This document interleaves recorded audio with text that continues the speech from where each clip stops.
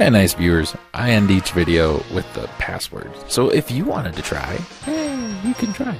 Now, normally what I would do is go and pick up the rest of the pieces of the armors and then finish the game out that way.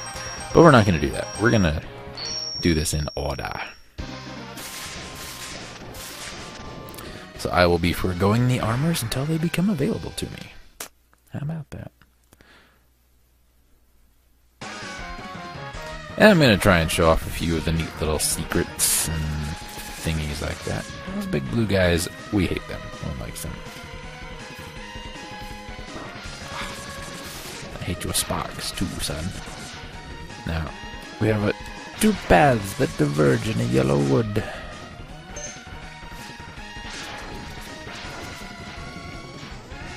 Can't shoot through those rockets, don't even try. There's a thingy over there, and we want it. That's an E-tank. For those of you unfamiliar with the Mega Man X series,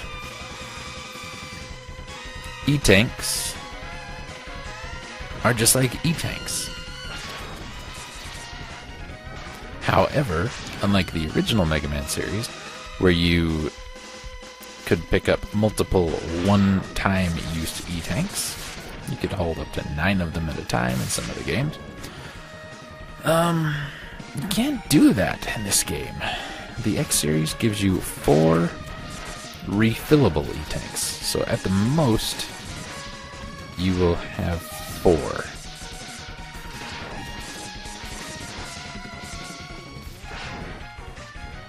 Which, it's alright, I suppose.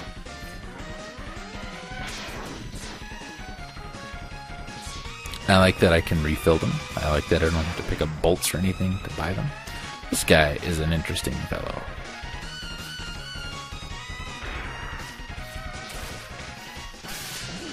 No!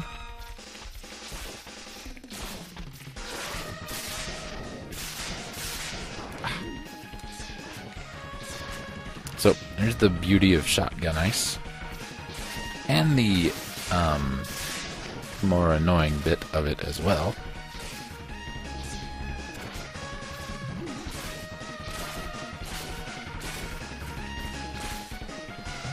Don't want to use it all on this loser. And check out that Mode 7 bubble work, viewers. So, shotgun ice. You can only have one on screen at a time. Which, you know, it's not too bad. But considering that if you fire one and it hits the wall and breaks, you can't fire another one till all of the shards are off screen, that can be a bit annoying. That guy wasn't even on screen and he shot me, viewers. I don't think we like him anymore. Do not send him a Christmas present. Unless it's a fruit cake.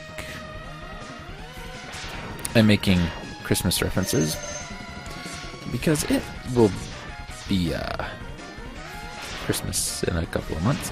It's October as I'm recording this. And as you all know, October is now the new official start of the Christmas shopping season. We want what's up here. You notice we have an itty-bitty life bar compared to our weapon bar. There are 8 of these. They raise our health by, I think, 2 bars. There's one in every stage. There's an E-tank in 4 stages. And the 4 stages that do not have E-tanks in them, actually, no, that's not true in this game. Usually, it's the 4 stages that have the capsules. The stages that don't have the capsules will have the E-tanks. Not necessarily true in this version, or Mega Man X1. I think there may be 1 or 2 stages that has both. I think of one offhand. There's 2. Pretty sure there's 2. But I think they changed that in the later games. This is Spark Mandrill. He's gonna shoot some electricity at you, which you know is purple. He likes to dash punch you. Just shoot him. They're not going to show off any more of his attacks, because